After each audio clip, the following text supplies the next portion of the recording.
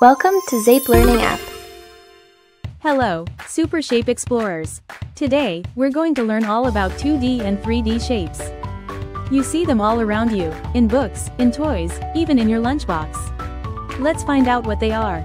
Let's start with 2D shapes. 2D means flat, you can't hold them.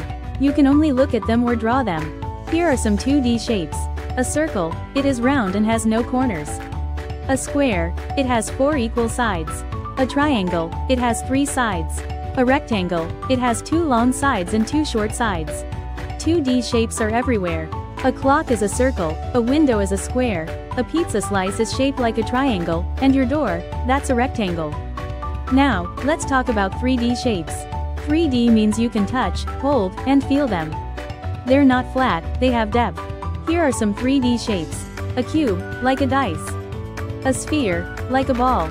A cone, like your ice cream. A cylinder, like a soda can. Look around, that dice is a cube. Your soccer ball is a sphere. Your ice cream cone, that's a cone. And a soda can, that's a cylinder. Isn't that fun? Let's compare. A square is flat, but a cube is solid. A circle is flat, but a sphere is like a bouncy ball. A triangle is 2D, and a cone is 3D, like your birthday hat. 2D shapes are for drawing. 3D shapes are for building and holding. You did amazing today. Let's remember. 2D shapes are flat, like a square or a circle. 3D shapes are solid, like a ball or a box. Look around your home and find as many shapes as you can.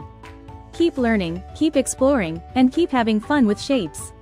Bye-bye, my shape stars. Smarter learning starts today. Download and subscribe to Zape Learning App now.